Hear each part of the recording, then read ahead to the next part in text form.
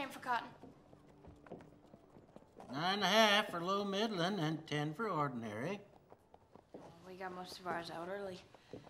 Sold to the Woodson brothers in Little Rock for 11 cents. And I suggest you take the balance of it to the Woodson brothers. We took the balance to Woodson. We got 10.5. Why'd you come here to tell me this? Oh, I thought we might shop around up here next year, but I guess we're doing all right in Little Rock. I'm Mattie Ross, daughter of Frank Ross. Oh, tragic thing. May I say your father impressed me with his manly qualities. He was a close trader, but he acted the gentleman. Well, I propose to sell those ponies back to you that my father bought. Oh, that I fear is out of the question. I will see that they're shipped to you at my earliest convenience. Well, we don't want the ponies now. We don't need them. Well, that hardly concerns me. Your father bought the ponies and paid for them, and there's an end of it. I have the bill of sale. And I want $300 for Papa's saddle horse that was stolen from your stable. You have to take that up with a man who stole a horse. Tom Chaney stole the horse while it was in your care. You are responsible.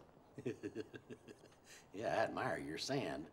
But I believe you will find I'm not liable for such claims. You were the custodian. If you were a bank ever robbed, you could not simply tell the depositors to go hang.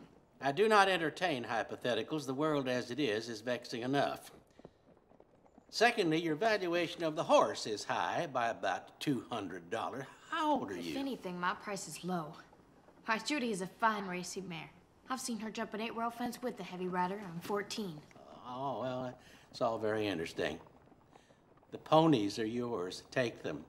Your father's horse was stolen by a murderous criminal. I had provided reasonable protection for the creature as per our implicit agreement. My watchman had his teeth knocked out and can take only soup. Well, I will take it to law. You have no case. Lawyer J. Noble Daggett of Dardanelle, Arkansas, may think otherwise, is might a jury. Petitioned by a widow and 3 small children.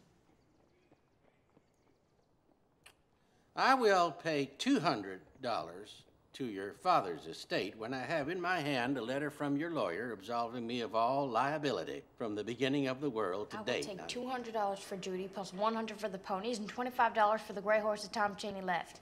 He was easily worth $40. Right, that is $325 total. The ponies have no part in it. I will not buy them. And the price for Judy is $325. I would not pay $325 for a winged Pegasus.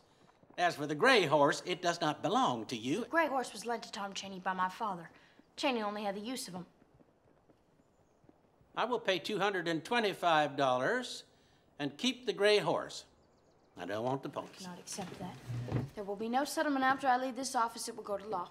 All right, this is my last offer. $250. For that, I get the release previously discussed, and I keep your father's saddle. The gray horse is not yours to sell. The saddle is not for sale. I will keep it.